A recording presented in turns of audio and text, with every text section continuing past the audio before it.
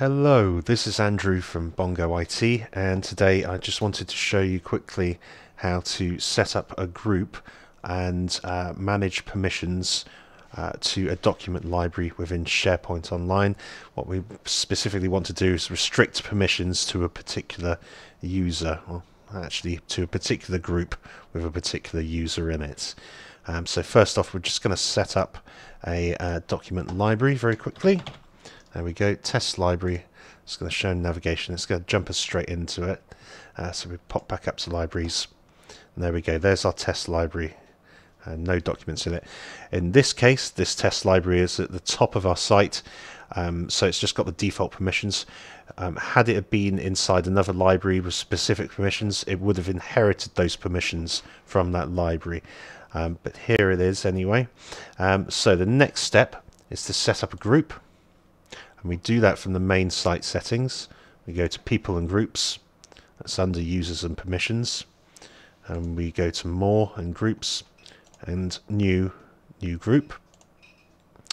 Here we go. I'm going to call this the testing ABC group. And this particular group is going to have full control. No problems there. Okay. There we go. This group's already got me in it, conveniently. I'm going to add another user to this group. In this instance, it's got to be Ginger. And she doesn't need an email invitation for that. I'm going to share with her. And there we go. 2 people in this testing ABC group. Okay, so we've got our group set up. We know what permissions are applied to that group. Full permissions. And we're going to go back to our site content and apply that to this test library here. And click on the ellipsis tool, click on settings. Again, you'll recognize the screen, slightly cut down version from the main site. We want to go to permissions for this document library. And first off, we see there's a warning here, limited access users on this site. That means there's more than showing in this particular list. We also can see its inheritance here. So first off, let's show everything that's got some sort of permission pertaining to this library. Quite a long list, as you can see. So we need to stop inheriting those permissions. Stop inheriting those permissions from the site. Default permissions.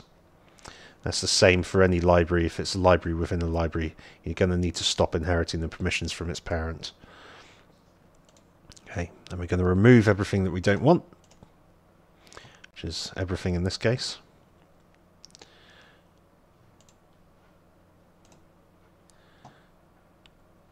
Just waiting for the browser to catch up there. Then we're going to grant permissions to the group that we do want.